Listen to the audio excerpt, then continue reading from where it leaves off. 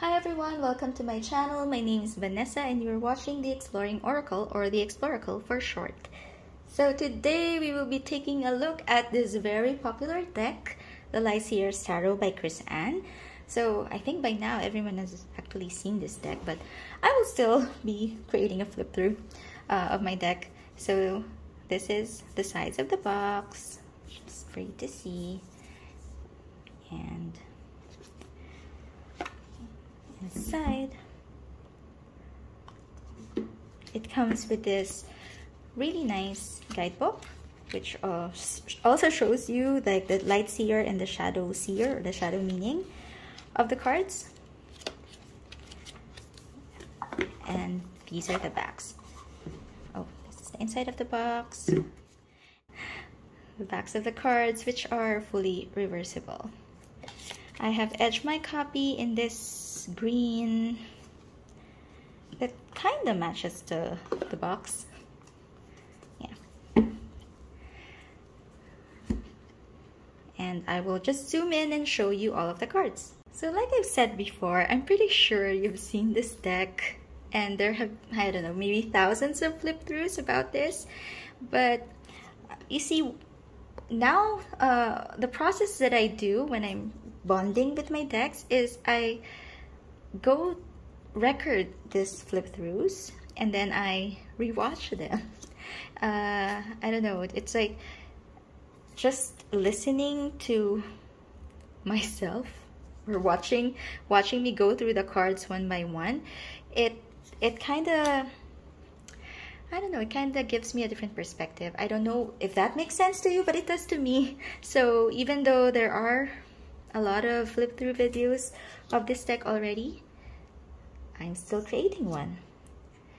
And I mean, honestly, this is one of the most beautifully illustrated decks that I've seen.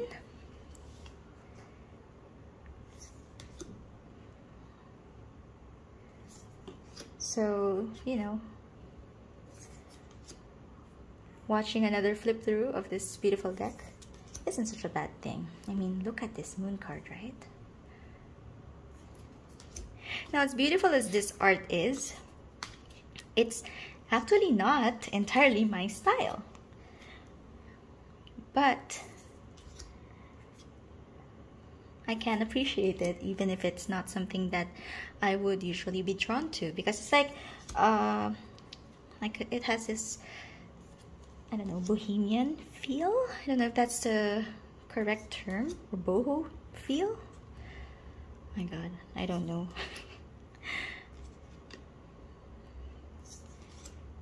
But it's really beautiful. It's very colorful. The art in this deck is well thought of and well executed.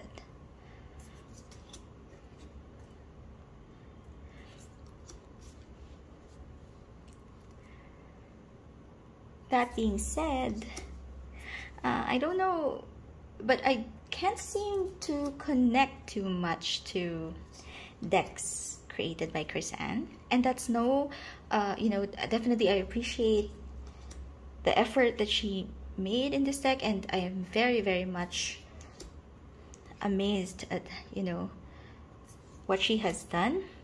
But as much as I like the art here, you know, even if it's not my style, this deck isn't something that I pick up often, which is strange because this is a favorite of so many tarot readers. And I don't know if it's because I'm still a beginner.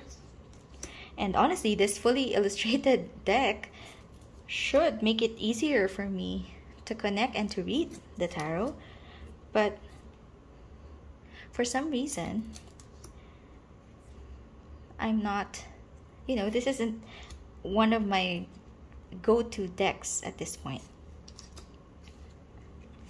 And I also got the Muse Tarot, but I completely did not connect with that deck at all, and I already rehomed it.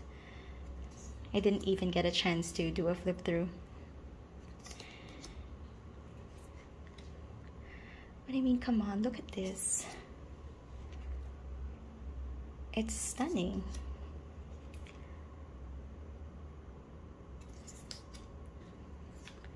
So I guess that goes to show that, you know, even if a deck is like, oh, this card, one of my favorites. Anyway, as I was saying, you know, even if a deck is so beautifully produced, the art is beautiful, it might not necessarily connect with you as a reader. At least that's how I feel about this deck. I will definitely still keep this deck in my collection because, you know, in the few times that I did use it for readings, it does give me clear readings. It's just that, you know, it's not something I would gravitate towards or use more often. But the art is just, you know, something that I would love to look at. Maybe not to read with, but definitely some of the, especially some of the cards here, like the Eight of Swords, it's something that I can just display and be reminded of whenever I need that kind of reminder in my life. Okay, this is the Knight of Pentacles, the Queen, and the King. So I zoomed out a bit, and as usual, I will show you how this shuffles, and then we'll pick a card and read the guidebook. So, oh, the cardstock is matte, and it's thick. It's a thick deck. When I first got this, the cardstock was really stiff, but I have used this for a while, and I guess I kind of broke it in because it shuffles so much easier now.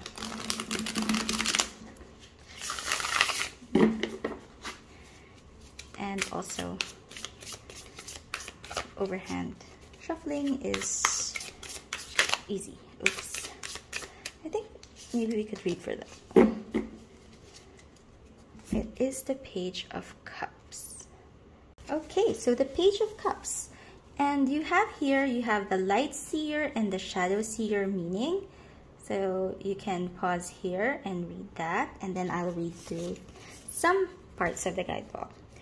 There is serendipity and magic here, like the first breath of love or a very first kiss.